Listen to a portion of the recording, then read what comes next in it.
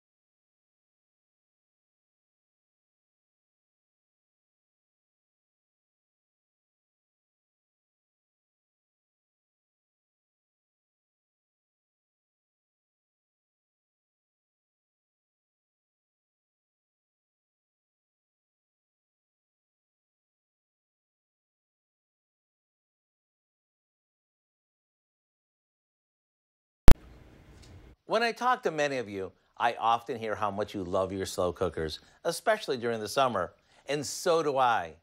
After all, nothing beats cooking all day long without heating up our kitchens. So let me share a comforting dinner idea that you can make as soon as tonight. We begin by placing a 3 to 4 pound chuck roast in a slow cooker. Next, we combine some beef broth, soy sauce, and a few off-the-shelf spices. Now we pour this over the roast, and all that's left to do is cover it, set it to low, and let it do its thing. After it's fork tender, we take it out, place it on a board, and shred it with a couple of forks. Like this. Now you can use the meat however you'd like, but my favorite way is to serve it stuffed in crusty rolls with all the pan drippings. Does this look good or what? And it couldn't get any simpler. When you dunk this into the rich beef broth or spoon the broth over it, be ready for a flavor-packed bite that may get a bit messy, but all in a good way. To get the recipe for our slow cooker French dip sandwiches, all you need to do is visit our website. I'm Howard in the Mr. Food Test Kitchen, where today we found a tasty slow cooked way for you to say, ooh, it's so good. Thank you, Howard. There's more to come on News 3 Now at noon. Up next, another day of sun in the forecast. Meteorologist Chris Reese will have your first alert forecast coming up.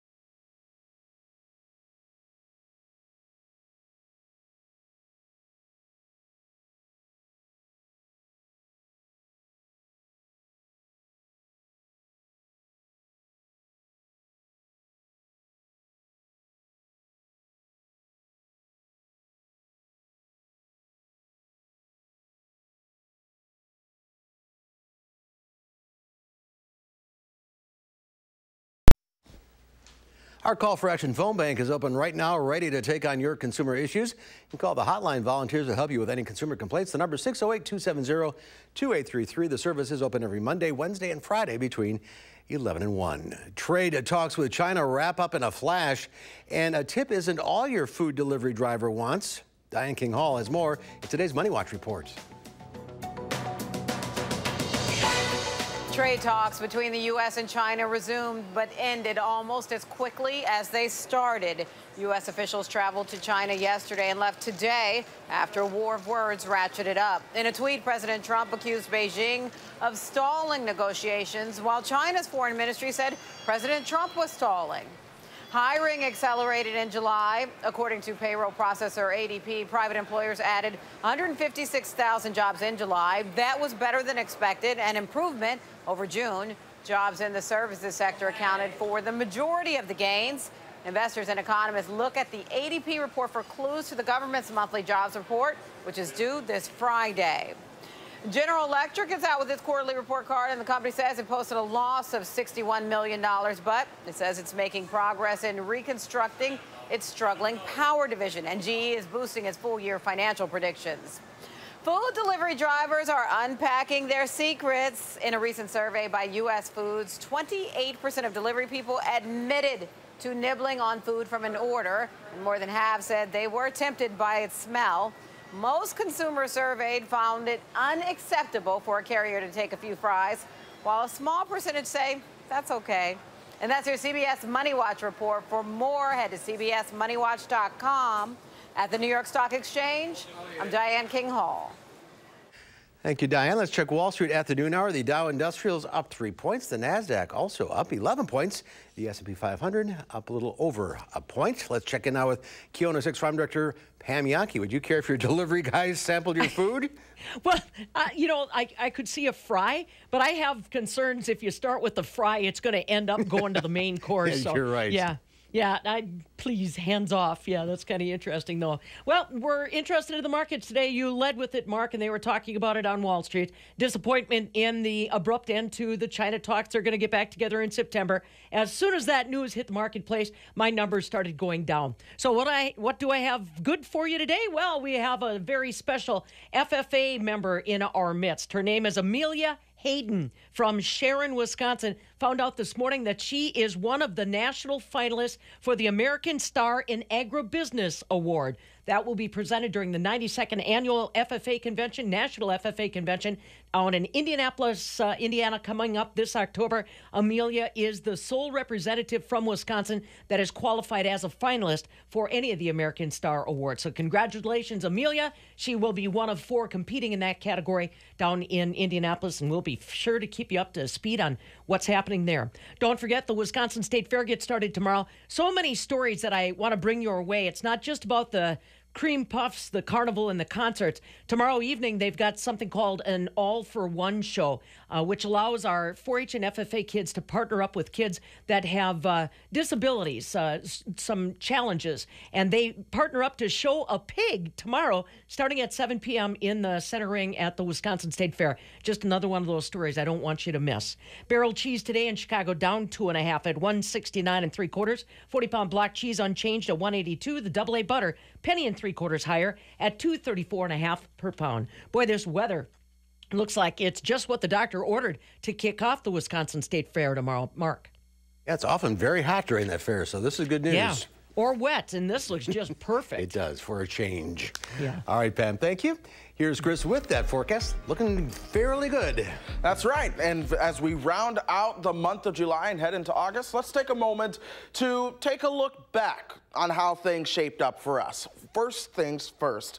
Believe it or not, given this dry stretch of how we're ending things out, it was a wetter than normal July. We had a little over or a little under 2 inches above average precipitation going through the month. And the wettest week was this 3rd week of July. This is where we had those complexes of showers and thunderstorms that came through during the overnight hours that just dumped on us when it came to the rainfall and made a lot of noise with the lightning and thunder. Since then, any precipitation has been fairly light. What's also special about this week in particular, that was the hottest week of the month as well. Every single day during that stretch, well above average, but the month as a whole throughout July has been above average with temperature. There were very few days that were around average or slightly below. But we're going to be ending the month on that cooler than average tone. Temperatures right now already in the 70s. They're going to be staying there as we go throughout the day. 76 right now.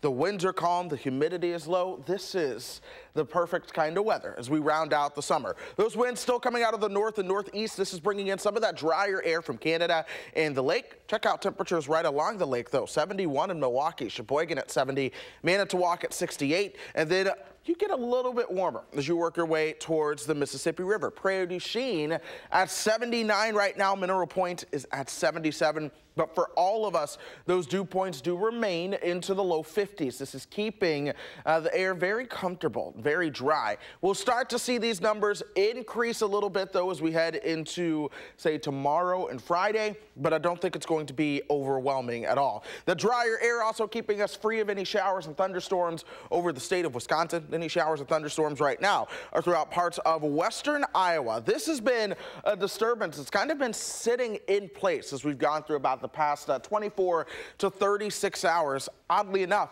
a region of low pressure over the Rockies is helping to spark those showers and thunderstorms, but the high pressure over us will be keeping us dry as we go through today and into the weekend as well. Let's go ahead and time it out for you. Look for those temperatures to top out right around 78 this afternoon. Overnight tonight, we'll be falling back down into the mid-50s. Pay attention to what the winds are trying to do. They're trying to become more southerly in time. I think they'll do so. We'll top out probably in the low 80s and upper 70s tomorrow. And then here we are Friday morning. That southerly wind starts to become a little bit more robust. That's what's going to help those temperatures warm up into the low and mid 80s, going back above average as we begin to start the month of August. But check out what happens once we start to get towards the end of next week. These temperatures are going to begin to slide down, and they will likely slide down to being below average for a bit. This big ridge of heat, yes, that's been driving our weather, but check out some of this cooler air over Canada. That's going to try to sneak its way in and take hold of the pattern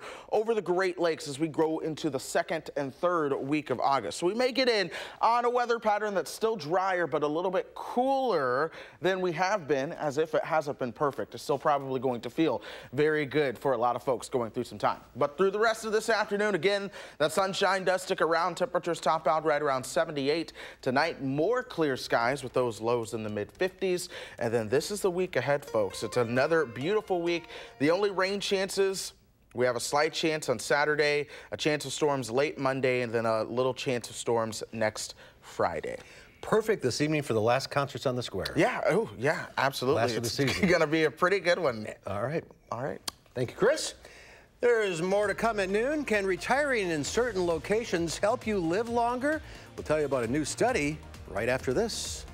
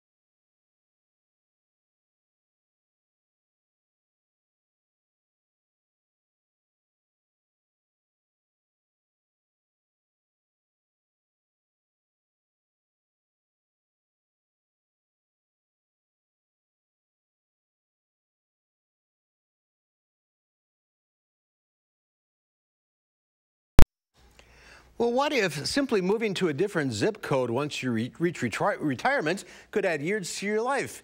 Ben Conway has more in a new study. The average American can expect to live about 78 years. But of course, it all depends on things like income, race, overall health, and where they live. But you can change that. A recent study by the National Bureau of Economic Research, which looked at nearly 70 million Medicare beneficiaries from 1999 through 2014, found seniors who moved to certain locations in retirement could add or take off years from their lives. Now, the study did adjust for things like education, homicide rates, and overall health, and found that moving to a higher-rated area after age 65 could lengthen someone's life by more than a year. The 5 best-rated areas, well, they're all in New York and Florida, with Yonkers, New York, taking the cake, increasing lifespan an estimated 1.26 years. Also in the top 10, Asheville and Wilmington, North Carolina, along with Bridgeport, Connecticut, and Lancaster, Pennsylvania. According to the study, though, moving to Lake Charles, Louisiana, could shorten an average senior's life the most by 9 months. Some big cities like Las Vegas and Salt Lake City also made the list for lowering life expectancy. For today's Health Minute, I'm Britt Conway. Interesting study. Chris is here with a final check your forecast. The sunshine will continue as we go through the rest of the weekend, folks. Well, the rest of today and into the weekend anyway. Look for those temperatures to top out right around 78 degrees today. We'll reach the low 80s into tomorrow. Same for Friday and Saturday. We will have a slight rain chance Saturday night, but I do think most folks are going to end up staying dry. Sunday looks good. A little rain chance Monday night into Tuesday, and then next week looks good as well. It's a good stretch, folks. Yeah, it sure is. All right, Chris, thank you. Thanks for watching. We'll see you back here at 4. Have a great afternoon.